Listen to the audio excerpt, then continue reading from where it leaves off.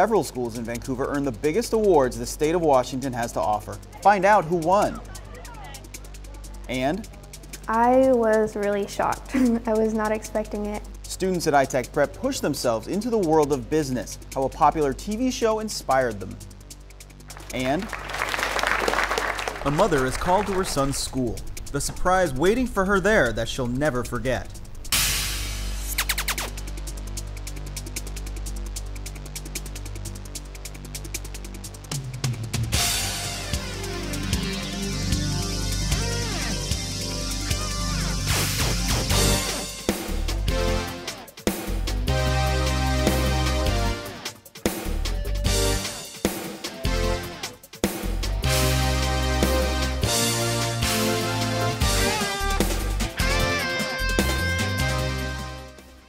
Hello and welcome to In the Know. I'm Nick Voll.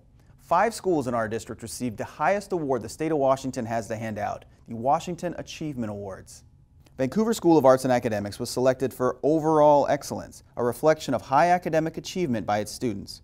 Harney, Houck, and Lakeshore Elementaries were all named as high progress schools for their academic improvement.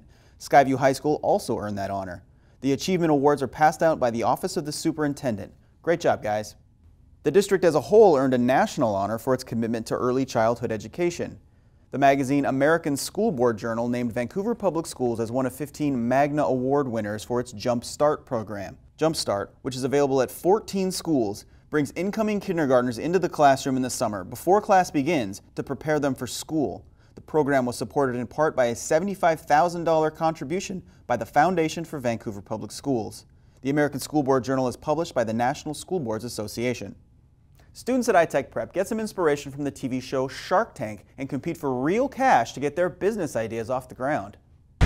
Where hopeful entrepreneurs from across the country dream of a chance to secure an investment and gain powerful partners. On the show Shark Tank, entrepreneurs pitch their ideas for a successful product to a room of potential investors. The iPrize competition at Vancouver iTech Preparatory is just like that. Students design a product and a marketing campaign and pitch it to judges. The project began months ago when teacher Ines Kuna had a moment of inspiration while watching Shark Tank. And I thought, well, we're at a STEM school with a lot of kids that want to be engineers, so what better project than to kind of take that popular media and then give that to them and say, let's do something similar. Students then had to find their own bright idea. It took me a while to think of what I was going to make, but then after I did, I realized that it was actually not as hard as I thought it was going to be. Engineers from Smith Root Fisheries stopped by teacher Tom Wolverton's classroom to offer advice. Well, somebody did it for me, so it's kind of a payback. I did science fair and that sort of thing back when I was in high school and stuff, and so it's just a lot of fun working with the kids. The engineers helped students refine the product designs they'd already been crafting in class. To explain to me how I'd go about creating a prototype, how I'm going to go and try and build this myself. And then he helped me out with my presentation a lot. He told me all my ideas, how I should present this so people are more interested, people feel like I'm actually solving a problem. Presentation is a big factor to help sell the design. So we were actually looking at ancient Greek rhetoric in my class, ethos, logos, and pathos. How can you have a sense of credibility, also an emotional appeal, and logical, kind of deductive reasoning for why they should invest in your product? I definitely learned a lot of speaking skills. I practice my presentation a lot, and so I've definitely found cool ways to just be a better presenter. And so, when the spotlight comes on, the 9 finalists are ready to go, with PowerPoint presentations, videos, and more to sway the judges. They pitch portable housing, phone cases with built-in wireless earbuds, medical devices, and more.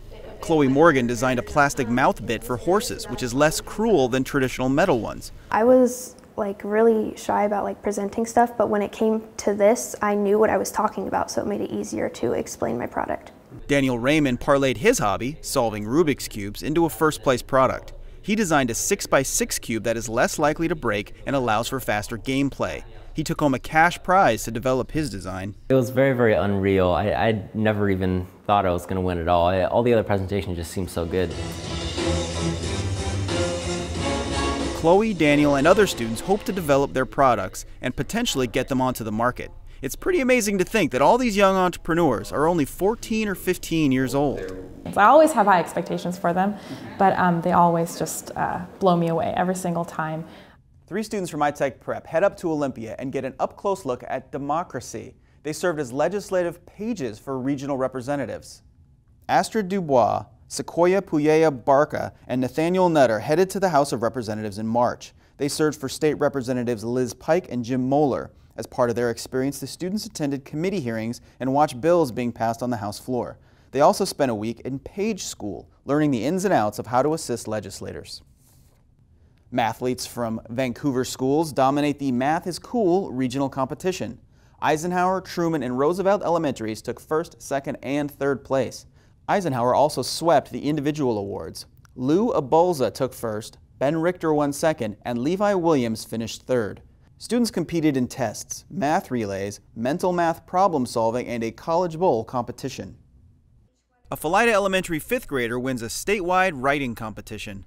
Zach Madrid's essay, called What My Mother Means to Me, was selected as the state's best in a contest sponsored by the nonprofit American Mothers Organization.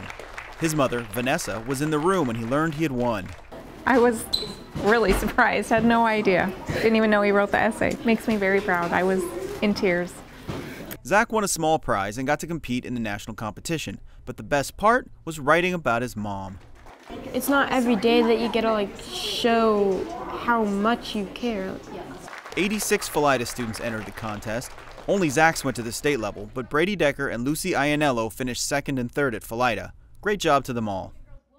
Speaking of awards, we'd like to pat ourselves on the back just a bit. The VPS TV studio has again been nominated for regional Emmys. The district is nominated for Best Health Science Program and Best Health Science Segment from its show Science. The competition includes public broadcasting stations from several states as well as network affiliates. The Emmy Awards ceremony is set for June 7th. Vancouver Public Schools won its first ever Emmy last year and has been nominated for 5 Emmys in the last 3 years. Students from Columbia River High School head up to Seattle to see who can give the best argument. Members of the International Baccalaureate program headed north for the Ethics Bowl. Teams were given a topic, developed a position on the issue, and then had to defend their views to a panel of judges. They competed against students from all across Washington and relished the opportunity to flex their brains. It's hard to get that kind of experience anywhere else, and ultimately being able to communicate in that kind of way, that allows people to develop connections that they wouldn't necessarily otherwise be able to develop, which is a huge asset. Although the teams from River won several matches, they didn't take home any trophies, but they hope to next year. This is the first year for the Ethics Bowl team, which sprang in part from River's Theory of Knowledge class, in which students discuss major social issues. Skyview High School prepares for its spring musical, and it's a blast from the 80s.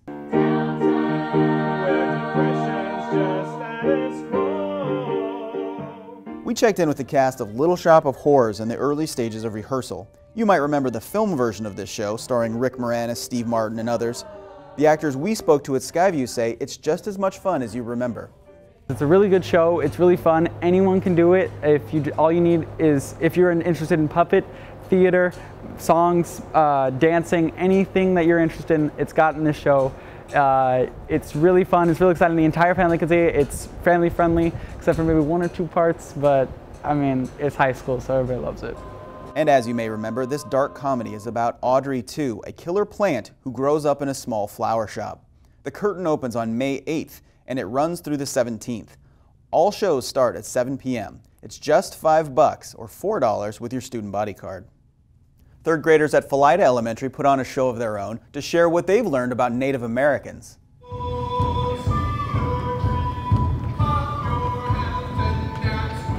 Students presented dances to their classmates, teachers, and parents in an annual assembly. Each 3rd grade classroom did a unique dance set to Native American themed music. Some of the costumes were made by students and others have been passed down year to year. All of the students have been studying Native American culture in their social studies unit. In addition to the performance, students built miniature longhouses which were displayed in the school library. And that's just about it for us. Remember that you can watch past episodes of In the Know on our district YouTube channel. That's youtube.com/VanSDTV. Until next time, I'm Nick Voll.